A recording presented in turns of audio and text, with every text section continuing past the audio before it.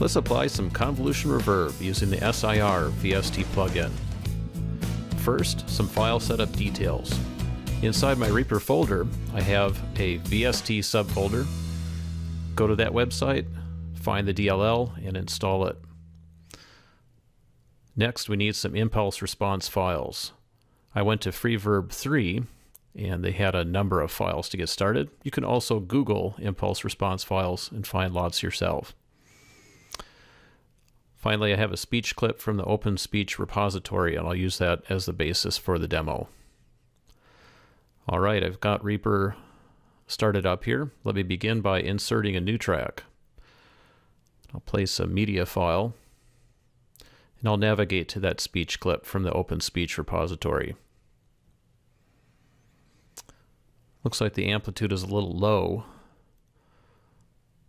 I'm going to hit Item Properties. You could also hit F2 for that. Push Normalize and notice that we got a boost of 7.7 dB. And we can see that the amplitude has increased a bit. The birch canoe slid on the smooth planks. Glue the sheet to the dark blue background.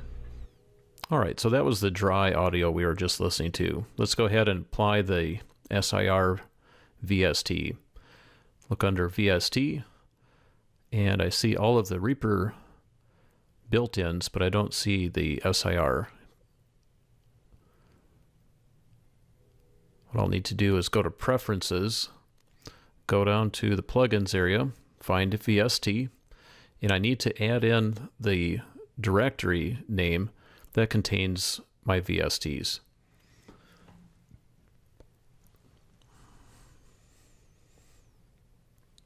All right, let's try that again. All right, there it is showing up in the list. Double click that, hit OK.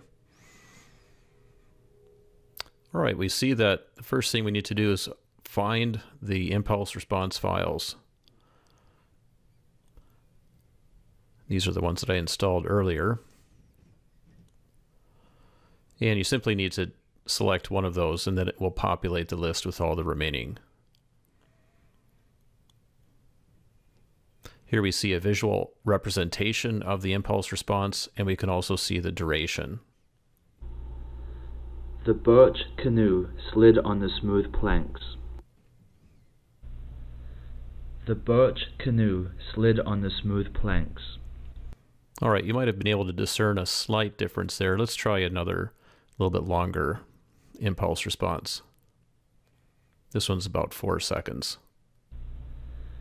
The birch canoe slid on the smooth planks. All right, that sounds pretty good. Let's take a look at some of the possible options here. Let's start with the dry-wet mix.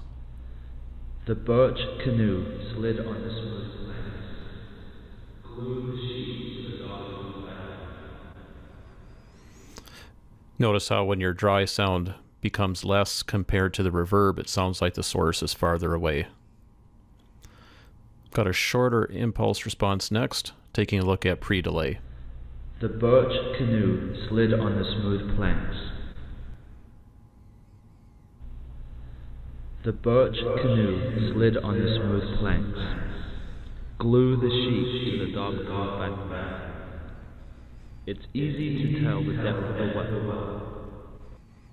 Pre-delay gives you the possibility of delaying the onset of the reverberation. Let's take a look at length. Here you can adjust the length of the reverb tail. The birch canoe slid on the smooth planks. Glue the sheet to the dark blue background. It's easy to tell the depth of a well. These days, a chicken leg is a rare dish. Rice is often served in round bowls. The juice of lemon makes fine punch. The box. All right, so you notice that length can be used to set the apparent size of the room. Lastly, let's take a look at equalization. You can adjust the EQ across frequency simply by clicking to add some control points here. The birch canoe slid on the smooth planks. Glue the sheet to the dark blue background. It's easy to tell the depth of a well. These days, a chicken leg is a reddish. And then right-click to remove those control points. All right, hopefully that gives you a little better sense of how you can use the SIR Convolution Reverb plugin.